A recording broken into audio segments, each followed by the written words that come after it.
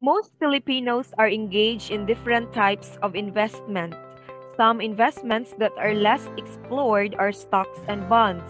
So, in this lesson, you will learn the basic concepts of financial management of stocks and bonds. At the end of this video, you are expected to define stocks and bonds and solve problems involving stocks and bonds. In order for some corporations to do an expansion or pay debts, they need money to do such. And one way of raising money to finance such is to sell part of their company to investing people or institution, or they can do it by issuing stocks or bonds. Stock represents ownership of the company. So if you buy stocks of a certain company, you become one of the many owners of that company. And being one of the owners, you may get a part of the earnings of that company. You can get your earnings through their profits, or you can sell your stocks. The more stocks one owns, the more an individual owns in a corporation or company. So these are the ways you can earn money through investing in stocks. However, not all individuals earn money through investing. Some investors lose money, and so we should know all the risks before we try to invest our money in a company. So better research first before investing your money into that certain company. Those who owns shares of corporation stock are known as the stockholders. And the stock is represented by a stock certificate. This is how the certificate looks like. Let's define the following terms in relation to stocks. So one way to make money in the market is through dividends or profit mula sa kinita ng company. And that depends kung ilan yung porsyento na maibibigay sa'yo o ilan yung stocks mo. So meaning, class, the more stocks you have, the more the dividend. Another way also to make money is you can use the buy low, sell high strategy, where you buy stocks at a low price and sell them at a higher price. Okay? And then the dividend per share, that is the ratio of the dividends to the number of shares. Stock market naman, so in the Philippines, the stock market is governed by the Philippine Stocks Exchange. So this is the place where stocks can be bought or sold. Other is the market value. So yung presyo ng bawat stocks ay nakadepende yan sa market value kung magkano. Okay? Then stock yield ratio, that is the ratio of the annual dividend per share and the market value per share. And it is also called the current stock yield. And last, the par value. This is the per share amount as stated on the company certificate. So there is really fixed percentage that you can get. Unlike the market value na nakadepende siya, diba? So it is determined by the company and remains stable over time. So 5 friends decided to establish a business. They decided to contribute 100,000 pesos each in order to put up the business. So the question is, how much ownership does each individual have? So ownership may be computed by looking at the shares alone. So since each friend gave the same amount, which is 100,000, so meaning they have equal ownership. So each friend would then own 20% of the business. So next, what would be the cost of shares if they decided to split up the business to 10,000 shares? So since each friend also contribute 100,000 pesos to put up this business, so since 5 sila, the total value of the business is 500,000 pesos. What would be the cost of shares if they decided to split up the business to 10,000 shares? So this value of the business will then be divided by 10,000 shares. And it will give us an answer of 50 pesos per share.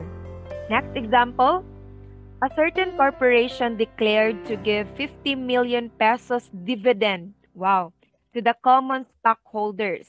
So if there are 800,000 shares, how much is the dividend per share? Okay, so let's have the given information. So the total dividend in this corporation is 50 million pesos, wherein ito yung kita ng kumpanya.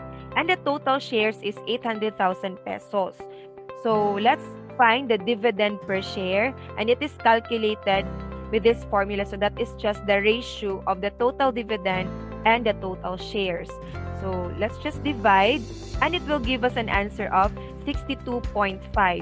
Therefore, the dividend per share is 62 pesos and 50 centavos. Okay, so if I have lots of shares or stocks in this corporation, therefore I will also have lots of dividends. Diba? So, mas maraming stocks, mas maraming dividend ka na matatanggap. Okay, let's proceed to our third example. So, Corporation A with a current market value of 30 pesos. So, meaning ito yung price of a stock at which it can be sold. No? It gave a dividend of 3 pesos and 50 centavos per share for its common stock. While for Corporation B, they have a current market value of 52 pesos, which gave a dividend of 8 pesos per share. So assuming all other things remain constant, in which corporation should you invest? Is it on Corporation A or Corporation B? So the formula in finding the stock yield ratio is equal to dividend per share over the current market value. So for Corporation A, we have 3.50 divided by 30. So the stock yield ratio is 11.67%. How about for Corporation B? So for Corporation B, we have 15.38%.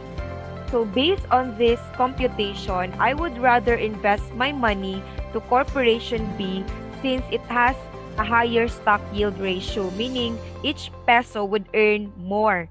So a bond is a debt financing instrument. This is an interest-bearing security which promises to pay an amount of money on certain maturity value as stated in the bond certificate. Okay. So for example, the government allocate a budget about 100 billion to Department of Health, especially now that we are fighting against COVID. So it doesn't mean that if they propose this certain amount of money, they really have that money. Hindi yun. So it means na maghahanap ng bonds or source yung government na pagkakautangan para mabigyan ng 100 billion yung Department of Health. Kaya nagkakaroon ng loans ang ating government. Okay? So kung ikaw, when you want to buy bonds from the government, you become a lender to the government, and the government would now be obliged to pay you back its loan. And of course, if magpapautang ka ng pera, there should be an interest on it. So, dun din kikita yung mga investors or yung nagpapahiram ng pera sa ating government. So, let's define the terms in relation to bonds. So, we have coupon. This is the periodic interest payment that the bondholder receives during the time between purchase date and the maturity date. We also have the coupon rate. This is the rate per coupon payment period denoted by R. Then the price of the bond at purchase time, which is denoted by P, and the par value or the face value, which is the amount payable on the maturity date, denoted by F. So let's try to solve examples in relation to bonds. What is the semi-annual coupon for a bond with a face value of 500,000 pesos that pays 9% payable semi-annually for its coupons? So let's identify the given. So we have our face value of 500,000 pesos and a coupon rate which is 10%. So we're looking for the amount of the semi-annual coupon. And to solve that one, it is just like solving for the interest. That is, we multiply the face value by the coupon rate. And the amount of coupon per bond is 45,000 pesos for annual coupon. But since we are looking for the semi-annual coupon, so we just have to divide it by 2. And we get an answer of 22,500. So that's it for today. I hope you've learned something on the discussion of stocks and bonds. Thank you for watching and see you in our next video.